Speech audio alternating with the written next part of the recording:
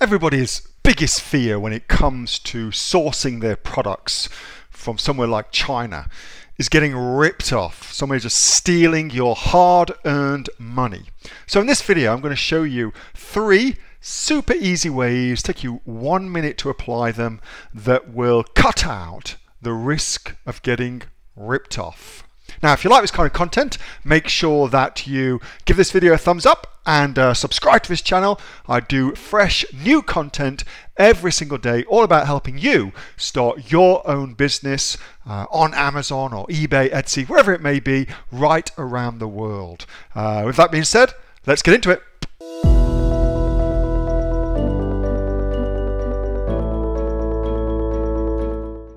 Neil, how can I avoid being scammed by my Chinese factory on Alibaba?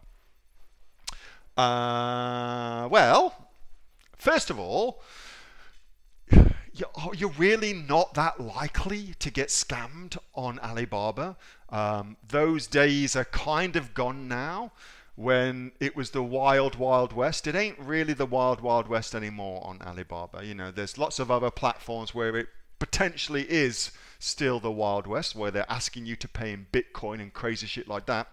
But for the most part, the majority of factories on Alibaba are legitimate, like 99.9% of them. Okay, so you're much more likely to overpay due to ignorance on your part than you are to get scammed. Okay, so that's really the bigger problem that a lot more people will face, just overpaying for stuff. Folks who are currently doing my advanced sourcing mastery course will know all about that and know how to avoid it. However, let me see if I can give you some quick tips to avoid getting scammed on Alibaba. So here's some very, very quick tips. Somebody give me something to go source, okay? Somebody go give me something to source, and let's just go source something. Whatever it is you want me to source, let's go and find something and see if I can, while sourcing it, I can tell you how to avoid getting scammed. What have you got? Water bottles, luggage, plastic pots, a men's sushi kit, says Debbie. Well, I love sushi, so let's do sushi kit. Sushi kit.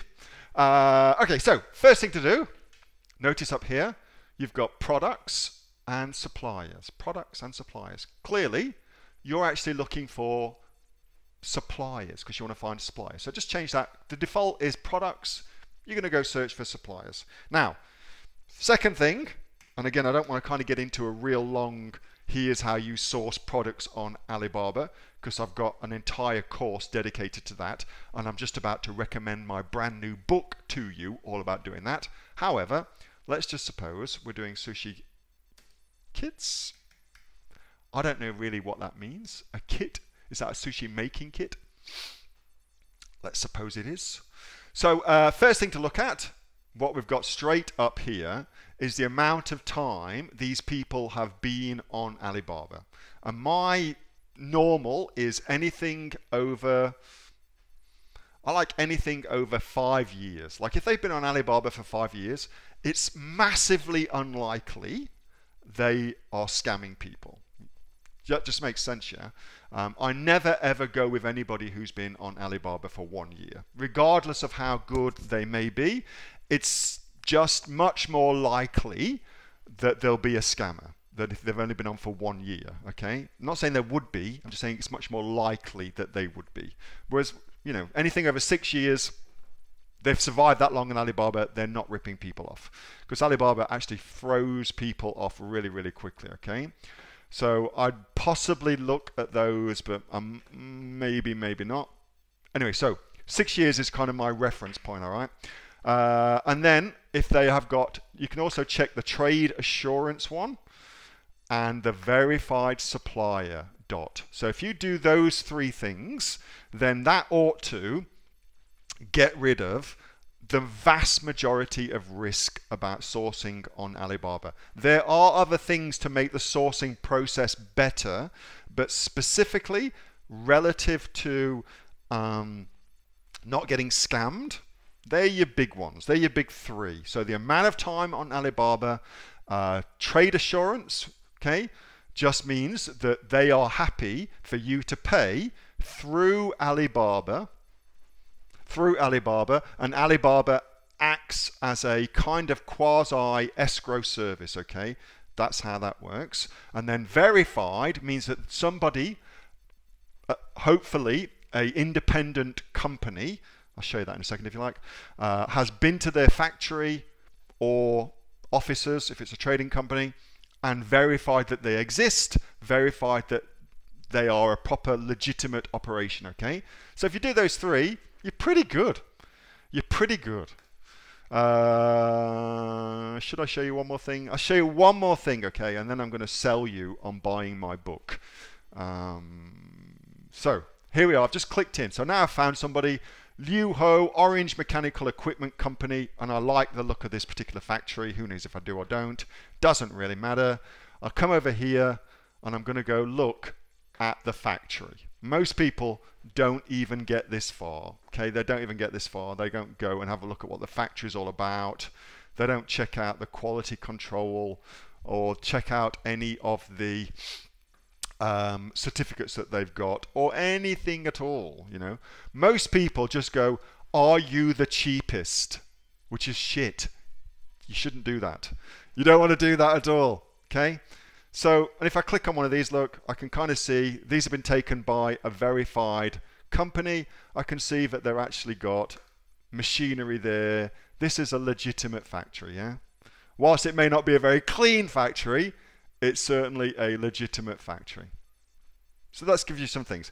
That is as much as you would need to get rid of scammers, okay? Now, what I have not given you is how to assess the factory to make sure that they're going to do a good job for you, how to approach the factory properly to make sure that you're going to start off on the right foot, how to negotiate with the factory, how to get an inspection done with the factory. Like, I haven't given you anything else with that, okay? But if you'd like to get all of that, then may I humbly suggest that you buy my brand new book, How to Beat Chinese Sellers at Their Own Game, a guide to sourcing products for pennies on the dollar. It is $16.45 for you to buy, or if you are Kindle Unlimited, it is free. So whichever one you want, I don't really mind. Just get the information. It's good information. Here's the link for it. Or if you just type that into Amazon, How to Beat Chinese Sellers at Their Own Game, you'll find it that way too, okay? It's got everything I know in it about sourcing products from China. Not just China, right around the world, okay? I call it China, but really, this is how you source products. This is how you source products. So if you want to learn that stuff, bum, bum, bum, super cool. Lots and lots of good feedback, good book. I hope that you buy it. Hey, this is Neil-Asher from the Aussie Online Entrepreneurs, and that was a video from my regular Monday night Q&A session with the members of the Aussie Online Entrepreneurs. We have over 2,500 members here in Australia and right around the world, and growing. We're actually the fastest growing community of e-commerce entrepreneurs anywhere in Australia.